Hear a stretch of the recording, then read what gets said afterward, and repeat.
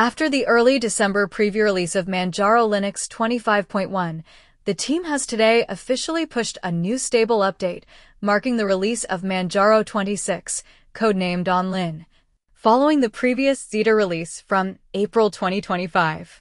As we already informed you, the headline change is the move to Plasma 6.5 and GNOME 49, both now configured to use Wayland by default. In light of this, users who still rely on X11 sessions, particularly for legacy workflows or hardware, are advised to review the project's known issues before rebooting. For systems that require continued X11 support, the XFC edition remains the recommended option. Graphics support is another major area affected by this release. Manjaro now ships NVIDIA driver version 590.48, which drops support for older Pascal and Maxwell GPUs. Only Turing-class hardware and newer are supported by the 590XX series. Users should be aware that systems with older NVIDIA cards may fail to load the driver unless alternative packages are selected.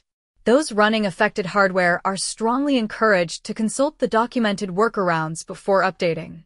Beyond desktop and driver changes, Manjaro 26 delivers a broad set of core software updates. Mesa has been updated to version 25.3.2, Firefox reaches 146, and LibreOffice moves to 25.8.4. Multimedia and audio components also see refreshes, including GStreamer January 26, 10, ALSA January 2, 15, and WirePlumber 0.5.13. The recently released first stable version of the Cosmic Desktop comes with its first patch update, 1.0.1, while Budgie and Cinnamon receive coordinated package updates as part of the stable rollout. Regarding supported kernels, Manjaro 26 uses Linux kernel 6.18 by default, providing access to the latest drivers available at release time.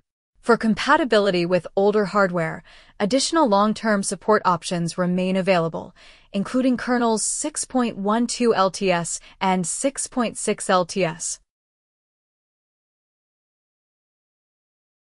New installation ISOs for Manjaro 26 are expected to follow shortly, providing fresh images aligned with the current stable state. For more information, see the announcement or look here.